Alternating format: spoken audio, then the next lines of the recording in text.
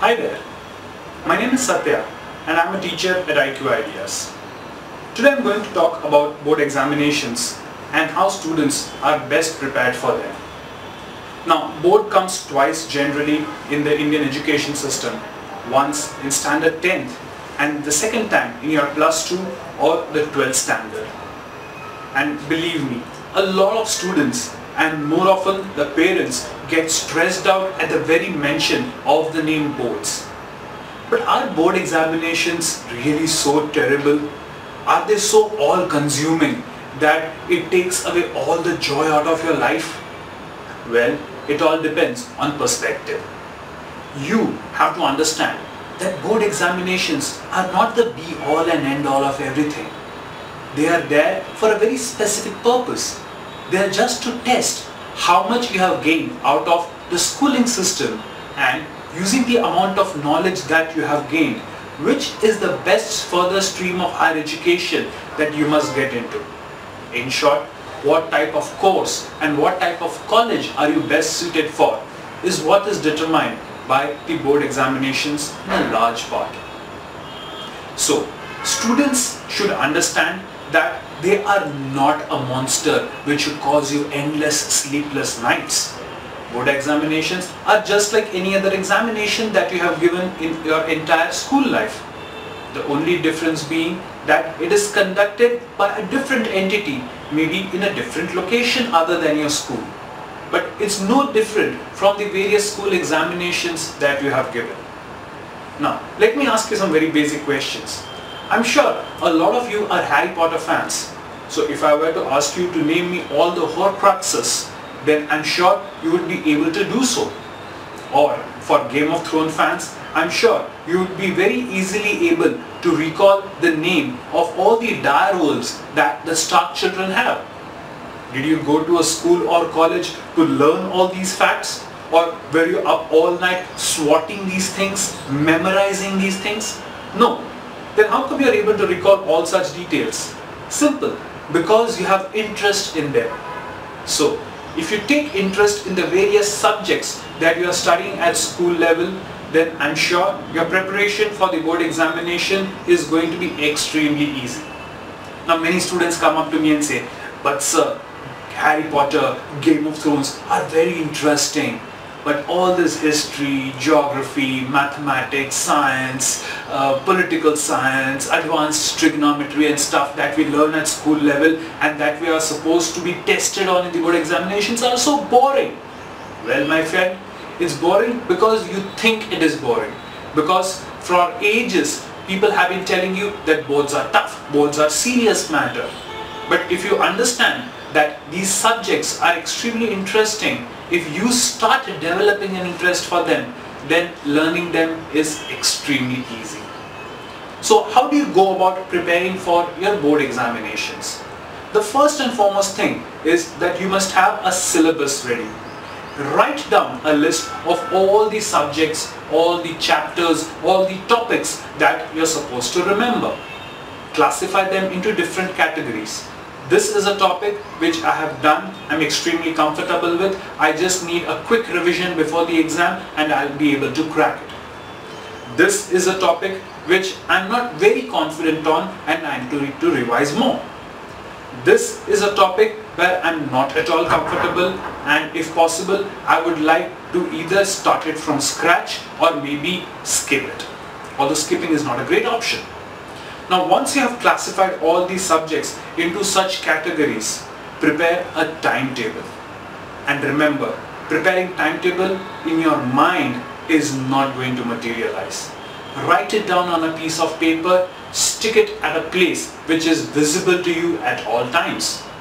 And make a daily schedule, split it into hours. Morning 8 to 8:30, X topic.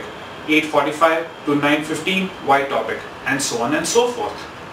Once you have completed that particular task, put a tick mark against it. So visually you are able to identify how many subjects, how many chapters, how many topics have been covered today and what all is pending.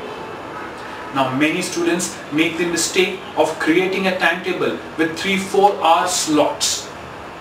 My dear child, Research has proven that people cannot concentrate beyond a certain amount of time at a stretch. In fact, that is why your school lectures are generally not beyond 40 to 45 minutes. So accept that it is not possible to study for hours together. Break it into chunks of half an hour, 45 minutes, maximum 1 hour. And then also schedule a break after 2 consecutive time slots. So maybe you have studied for 45 minutes, put a 5-minute break where you just get up, roam around, maybe check your phone for messages. But once the 5-minute break is over, again you come back and start hitting those books. So once you have a good schedule and a timetable prepared, your preparation is very systematic and you're able to easily identify how much of the syllabus have I completed and what amount of work is pending. Now, before the day of the examination, ideally you should not be doing anything at all. And I'm talking about 1 day before the exam. So if your examination is on the 4th, then you must have done all your preparation by the 2nd, and 3rd must be a day to relax. But many students are unwilling to do so. They are afraid that if they do not read on the last day, then whatever they have done in the entire year would simply slip their mind. So then you can just revise all basic concepts in a superficial manner. Do not attempt to learn anything new on the last day. Do not give any mock paper on the day just before the exam.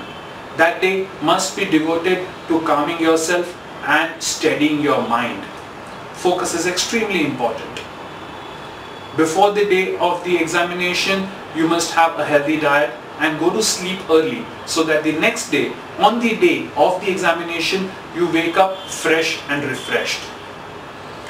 On the day of the examination, early morning or whatever time you get up, make sure you have a light breakfast.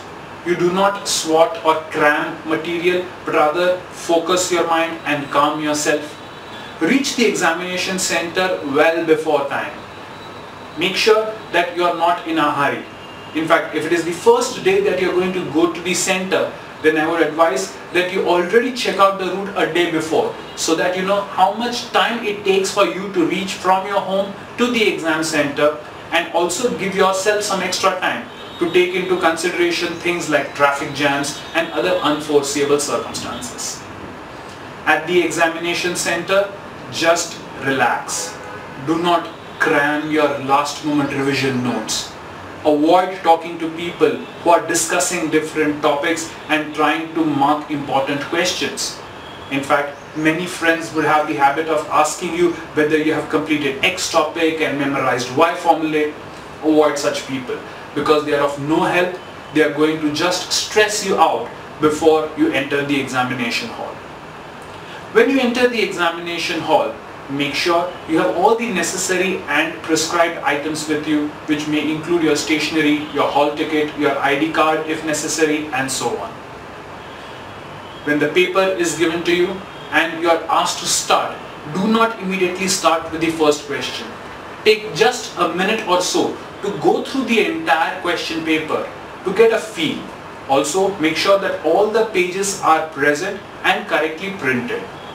Once that is done, you may start the exam. You should have a mental strategy ready in which you know in what order you are going to attempt these questions. Once you are done with that, make sure that you come out of the examination hall with the sense that you have given it your best shot. If it is not the last exam, then please avoid discussion of the paper with your friends, relatives, or any other person.